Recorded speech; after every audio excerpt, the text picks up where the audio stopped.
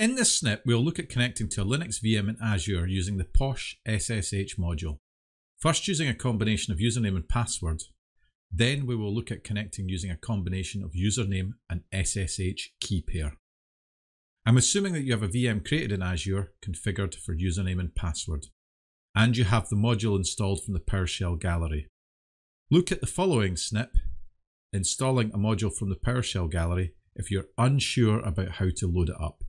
Okay, let's get started. We need to obtain the public IP of your Linux VM or private address if you're connecting through a VPN.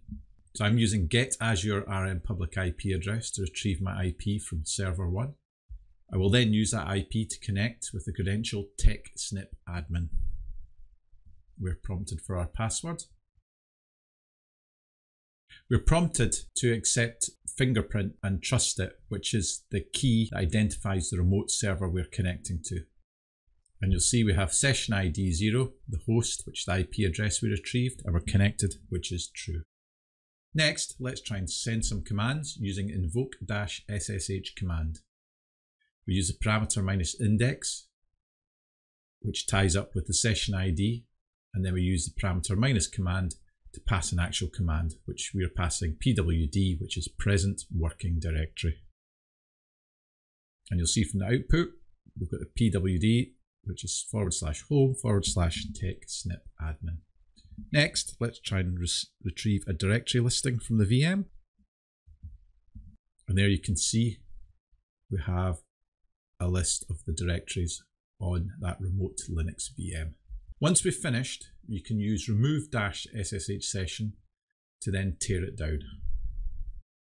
And you'll see it's come up with a verbose message, removing session 0 removed. Next, if we want to connect using username and SSH private public key pair, again, we can retrieve our IP address. I have another VM set up called server 2. On server 2 in Azure, I configured that with my public key. The private key is held on my local laptop. So this time, when we create a new session, we specify the IP address, our credential, our username, techsnipadmin. This time though, we also use the parameter key file, which is pointed to the private key which I created. Using PoshSsh, you must make sure key pair is in open SSH format, otherwise it won't work.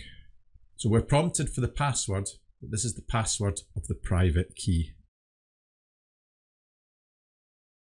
Again, we're asked, trust the fingerprint? Yes.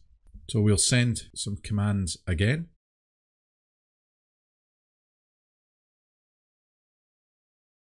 And there we have retrieved a directory listing.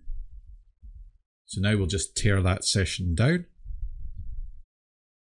And you'll see removing session 0 removed. If you would like the code from this snip, please look at the link below to the repository on GitHub for the TechSnip scripts.